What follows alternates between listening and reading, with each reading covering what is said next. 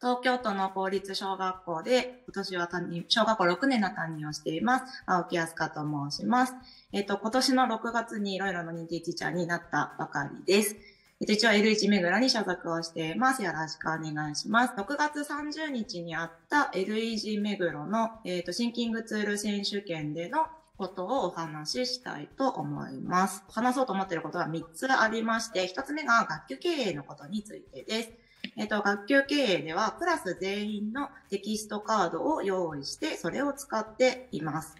シンキングツールの座標軸の図を使っています。ここにテキストを、女の子はピンク、男の子は青みたいな形で人数分のテキストカードを置いていきます。で、そこに一枚一枚に名前をつけて、これでクラス全員分のテキストカードの準備ができています。で、これを使って何をするかというと、一応5つの事例を紹介したいなと思います。はい、1つ目が体育のチームのことです。体育のチーム決めで使っています。シンキングツールのこのデータチャートの6×6 のデータチャートを使っています。で、これを背景を白に変えて使ってます。印刷することを考えると背景を白くしていく方が、印刷しやすいかなと思って背景を白くしています。で、チームリーダーの共有ノートに今のものを用意して、それでタイプの、チーム決めをしていきます。一人一人のテキストカードを移動していく形になります。ちょっと実演してみたいと思います。このように先ほどのものを、これが共有の登場だと思ったら、こんな形で用意しておきます。2枚を直接こう触るのではなくて、こう2つ、両方とも見える状態にしておく方が使いやすいかなと思ってます。じゃあ、青木、私は赤チームのに入ります。ちょっと、じゃあ、上原さん何色チームがいいですか？そしたら、桃色で。はい、桃色です。みたいな感じで、リーダーが適当ですいません。自分のチームをまず決めていきます。今日いないんですけど、影巻さん。とか、って形で、まずリーダーが適当じゃないですね。自分の色を決めて入れていきます。じゃあ、リーダーが、じゃあ自分のチームに誰が欲しいかなって考えて、じゃあ私、佐藤さんください。じゃあ、上原さん、誰取りますか？そうですね。じゃあ、内田先生。はい。っていうような形で、どんどん、左側のところから、自分のチームに、右側の方に移していくことで、全員が、それぞれのチームに所属できるかなっていうふうに思います。こんな形でやっていきます。ですね。で、こんな風な形で、各チームのメンバー表がシンキングツール上で出来上がるというような形です。じゃあ、他の使い方2つ目として座席表です。使うのは、またもや、このシンキングツールの 6×6 です。で、これなんですが、ちょっと形が違いますね。どういうことかというと、これ、切ってしまおうと思います。切るってどういうことかというと、これ、シンキングツールの端っこを切ってしまいます。画面共有中だともしかしてうまく、切れますかね。なので、うちのクラスは横6列だなっていうことで、いらない部分を切ってしまいます。縦も6列だから、ここまででいいや。っていうような形で、必要な部分だけにシンキングツールを切ってしまいます。で、いつもこれを使っているので、これは私はマイフォルダーに入れておいて使っています。で、こんな形で、先ほどの全員分のテキストカードを同じように移動させると、クラス全員が入った座席表ができます。で、私はこれ座席を考えるときにも、一人一人動かして、でもやっぱりな、この子とこの子くっつけたくないなじゃないですけど、変えたいなっていうときに、移動させよう、みたいな形で、移動をさせたりとか、そんな形でやっています。で、クラス全員のテキストカードがあるので、入れ忘れたっていうこともなく全員が入るかなっていうふうに思っています。で、教室の座席表だけじゃなくて、これ何の座席表か皆さんわかりますかね？バスの座席表も同じような形で作りました。で、これどういうことかというと、仕組みは、先ほどと同じでシンキングツールを端っこを切ってしまっていて、ぴったり合うような形に合わせて、はい、これでバスの座席表が完成。ここに子供たちのテキストカードを載せていけば、子供たちが決めた後でも、子供たちがここで共有ノートで決めるの、どちらでも使えるかなというふうに思います。次にやったのは委員会決めです。使ったのはこのシンキングツール、PMI ですね、のシンキングツールと、この座標軸のシンキングツールです。これを組み合わせて使いたいと思います。こんな形で、裏側に、座標軸の裏側に、PMI のチャートを貼っています。はい。こんな形でやっています。で、子供たちと決めるとき、で、やっています。で、子供たちと決めるときには、最初に私が上の人数だけ入れておいて、じゃあ自分はどこ入りたい？で、その後、実際にじゃあ、人数多いから動こうかとか、相談してとかっていう話で子供たちが決めていきました。他にも分担決めでも使いました。これは挨拶当番とかなんですけど、そんな風にどんな時でも結構分担をクラス全員で分担するとかっていう時に、クラス全員のテキストカードがあればいろんなことで分けたりっていうことをチーム、いろんなことが役割分担とかもこれでできています。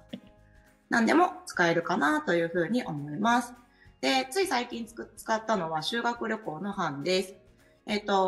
生活班と行動班を、生活班が同じ人は行動班が違うようにっていうような形でやりました。子供たちは実は生活班を先に決めたんですが、生活班を、決めた後に、私が実は行動班同じにならないようにバラバラに入れました。じゃあこの表が一つあれば、じゃあ生活班の役割っていうことで、生活班の役割を決めて、た表を作りました。で、元の表がこちらなんですけど、今度は行動班。じゃあ行動班の役割みんなで考えてって言って、この表を共有ノートに置きました。で、じゃあ一班、班長、誰になったっていうことで、じゃあ一班はっていうように、スネークが班長で、モンキーは挨拶になって、みたいな形で、共有ノート上で子供たちが自分たちの決まった班の役割に移動させていくっていう風にして簡単に、班のメンバー表が作ることができました。ということで、クラス全員のテキストカードがあると、学級経営がいろんな部分で楽になるかなという風に思っています。というのが一つ目の話です。で、二つ目の話に行きます。二つ目は、ちなみにシンキングツール選手権は私は1回戦で敗れているので、お話ができたのはここまでです。ここ以降は、資料箱には入れてありましたが、一応お話しするのは初めてです。はい。楽しみ。はい。では、いきたいと思います。二つ目は、振り返りのお話です。振り返りを一応毎時間単元ごと自由進路学習ということで3つに分けて話をしたいと思います。毎時間の振り返りをロイロノートでやることが多いです。こんな風に板書と振り返りっていうこのシートを作りました。左下にあるのは、うちの学校の振り返りのルーブリックがあります。で、それを画像を左に入れ込んでいます。で、右側にあるのは学び合いのレベルや振り返りのレベルを自分で自己評価しようっていうものの表が載っています。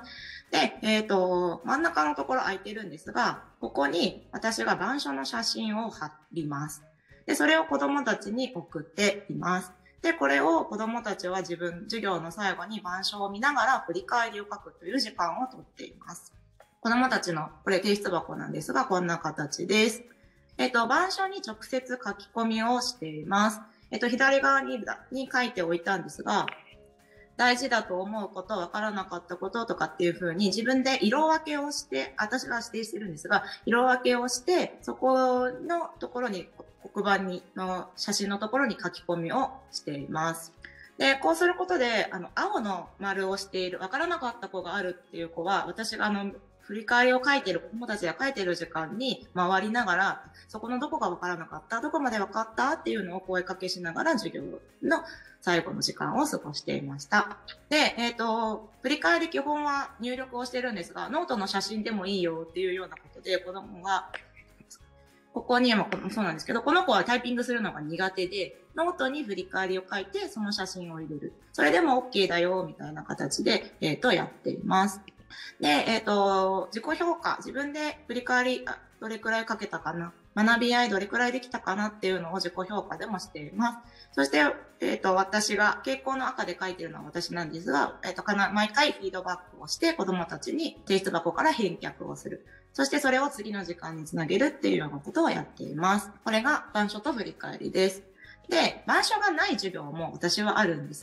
で、その時はこのシンプルなものを使っています。やっていることは一緒です。ここの広い白い部分のところに子供たちが振り返りを入力しています。で、ちょっと自己評価のやり方を変えてみようと思いまして、最近はちょっと変えています。今まで背景が緑だったんですが、左上のところにあるように、よくわかった、わからなかったを自分でレベルをつけてみよう。今日の1時間の授業はどうだったかなっていうのを振り返っています。文章だけじゃなくて、自分のその理解度とか、そのあたりも自己評価しています。な形で、子供に言ったらですね、背景を変えること、白い部分を変えること、まちまちなんですけど、それはそれでいいかなと思ってます。青になっている子は、よくわかっている子。で、黄色になっている子は、よくわからなかったところがあるっていうことなので、その子を中心に私はやっぱり見て回って直接声かけをして、じゃあ次の時間やろうねとかっていうような声かけをしています。二つ目の振り返りのことなんですが、単元ごとの振り返りをしています。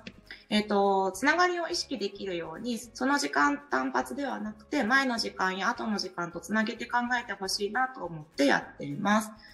このようにやっています。で、どんな風にやっているかというと、また、今回はデータチャートの 3×3 を使っています。最初の段階で配ったのがこちらのシートです。分数かける分数、6年生なので、の時の、上に書いてあるのはその単元でできてほしいこと、最終的なゴールの話を子供たちにして、実は1から5の時間目までは、メンバーがちょっと違ったりとかしたので、今回は6時間目から13時間目分を、まとめて一覧で見れるような形にしたいなと思って、これを作ってやってみました。で、毎時間ごとに振り返りを書いていって、同じように色付けもしながらやっています。今回、このグループに黄色はいなかったんですけど、青じゃなくて緑を見ながらやっています。で、この振り返りを毎時間授業の最初に私は何人かのを紹介しながら、昨日はこんなことやったから今日はこんなことやろうね、みたいなのをやって、みんなで確認しながら授業を進めています。で、最近取り組み始めている自由進路学習でも振り返りが大事だなと思ってやっています。こんな形の提出箱になっています。またちょっと形を変えてみました。授業の流れとしては、前時の振り返りをして、じゃあ学び方の目当てを自分で決めてみよう。で、目当て達成のために何をすればいいのか自分で考えてみようということまでやってから授業に臨んでいます。で、各自で算数の場合ですが、各自で問題を解いたり、学び合いをしながら友達と一緒に学習を進めています。で、授業のラスト5分は必ず振り返りの時間として、途中だとしても、今日は一旦ここまでにしよう。また次の時間にやろうということで、全員がラスト5分は振り返りを書く時間にしています。で、今回13時間の長い単元だったんです。で、本当は1枚で単元の流れ全部が見えるようにしたいんだけど、1枚で書くと難しいなと思って、今回は3枚に分けてみました。1枚目、2枚目、3枚目。3枚目は最後の時間なんですけど、っていうような形で、やってみました。で、これを最初に子供たちに配布しておいてやりました。使ったのは、この BMI チャートを使いました。授業の開始の時に、先に左側2つを入力していきます。今何も書いてないんですけど、1時間目の時にどうだったかなっていうのを、ここ伸びるようにしているので、1時間目に書いた内容の振り返りを見ながら、今日の学び方何にしようかなっていうのを考えて、目当て達成のために何をするかまで考えてから授業を始めて、授業の最後に振り返りの一番右の部分を入力する。で、提出する。それを毎時間繰り返してやっていきました。それが一応こんな形です。で、振り返りが充実していると、学びの質が向上していくのかなっていうふうに思っています。っていうのが2つ目で、2回戦で話そうと思っていた内容です。続いて3回戦の方へ行きたいと思います。3回戦で話そうと思っていたことは、シンキングツールの切り替えです。実は私、第1回戦も第2回戦も、シンキングツールを枠としてしか実は使っていなくて、ただ枠に当てはめるためにちょっと便利な図として使っていたんですが、これじゃ本当はシンキングツールじゃないなっていうちょっと反省もあります。で、今回取り組んだ内容は1年間の成長新聞を書こうということです。去年私5年生を担任してたので、5年生の1年間で成長したことを最後3月にまとめてみようっていうことでやりました。でも子供たちにとって自分の成長って何だろう、思い出せないっていう子が結構いました。1年間何があったかな、思い出せないなっていうことで、じゃあ教科ごとに分けて考えてみよう。国語、社会、算数、理科、音楽、図工、家庭科体育、外国語、じゃあ教科に絞って考えてみよう。あ、これは9教科だということで、9といえばということで私はここを思い出しました。シンキングツールのデータチャート 3×3 の9を思い出しました。そして私はこれを切ってしまいました。9教科、9の左端、右端、上ですね、右上のところを切ってしまったんですが、じゃあこのシートを子供たちに送りました。自分が成長した学習、頑張った学習、思い出に残っている学習、教科に絞って考えてみようってやったら、子供たち、何があったっけなーって、まずは自分で考え、あんなこともあったよね、こんなこともあったよねって友達と話しながら、どんどんここにテキストを入力していきました。ちょっとこれ子供が書いたものなんですが、5年生でこんなことやったな、あんなことやったなーっていうのが、ここにどんどん出てきてます。他の子はこんなの。ですね。いろんなのが出てきてます。で、ちょっと少ないなっていう子も多分いると思うんですが、これを一旦提出箱に入れました。で、提出箱で友達のことを見て、共有して、これもあった、あれもあったっていうのをさらに追加して増やしていきました。さあ、ここで先ほどお話をしたシンキングツールの切り替えです。このシンキングツールをこちらのピラミッドチャートに切り替えました。切り替えてから並び替えをしました。これをですね、シンキングツールの切り替えを使ってピラミッドチャートにします。で、この各教科は邪魔なので消えてもらいます。というようなことを子どもたちに指示を出しながらみんなで一斉にやっていきました。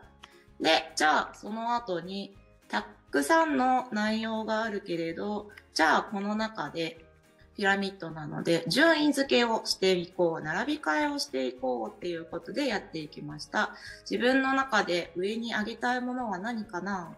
っていうのを考えながら上に下に動かしながら、これは下だな、これは上だなっていうのでどんどん子供たちは動かしていきました。で、やってる間にも、やっぱりこんなのあったなっていうのを増やしたりとかっていうところでどんどん増やしていきました。子供たちがどんな風になったかというと、こんなとか、これが元だったものをこのように並び替えたりとか、これもこんな風に。子供たちの性格が出るなと思いますね。きっちり並んでることをぐちゃぐちゃってしてること以外です。はい。じゃあこの子はこんな風というようにやりました。じゃあピラミッドチャートで並び終えたところで、じゃあ自分の成長をベスト3を新聞にしてみようということでやりました。これは実は手書きで作る新聞でこんな風に書いたらいいよっていうのを私がロイロノートでこんな、書く目安みたいなものを入れたものです。なんですが、今回はキャンバで作りました。この子は川場移動教室のことと家庭科のことと体育のことみたいな形で3つのことを入れました。で、この子はパレード練習と図工でも結構ロイロを使っていて、図工の提出箱の中に自分が作った作品も入っているので、そこからもう自分の作品の写真を持ち出してきて、ここに貼り付けて新聞を作ったり。で、この子は書写の写真を入れています。書写も私、ロイロノートの提出箱に子供たち入れているので、これ実は右側が最初に授業の最初に書いた試し書き。で、左側が授業の最後に書いたまとめ書き。この2つを、ロイロでいつも提出させてるんですが、そこの写真を持ってきて、自分の1年間の成長の新聞に入れる、みたいなことをしています。で、シンキングツールの切り替えを使うことで、もちろん共有したりっていうところもあるんですが、多様な考えがたくさん出せるのかなっていうふうに思っています。以上、3つのことをお話ししました。テキスト、クラス全員のテキストカードを使った学級経営と振り替えのこと、そしてシンキングツールの切り替えということです。以上で終わります。ありがとうございました。